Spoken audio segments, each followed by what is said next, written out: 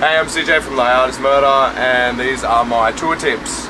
Tour tips is trust the people around you as much as you can.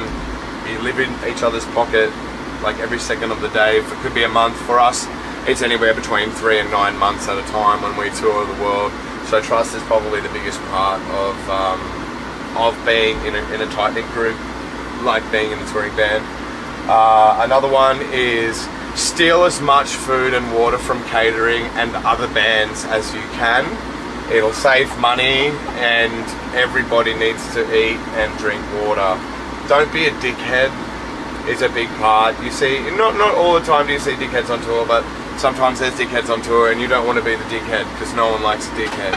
Be cool to your fans, be cool to be friendly to other bands as well, because it's other bands and fans that actually can get you through.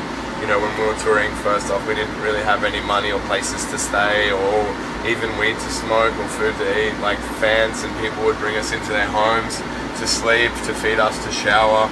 So always be respectful and nice to people, because again, no one likes a dickhead, but also people are extremely friendly and they can help you out a lot.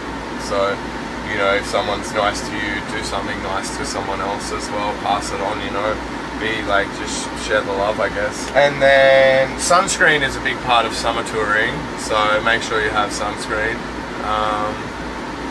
And have a good time. Do your fucking job, but have a good time.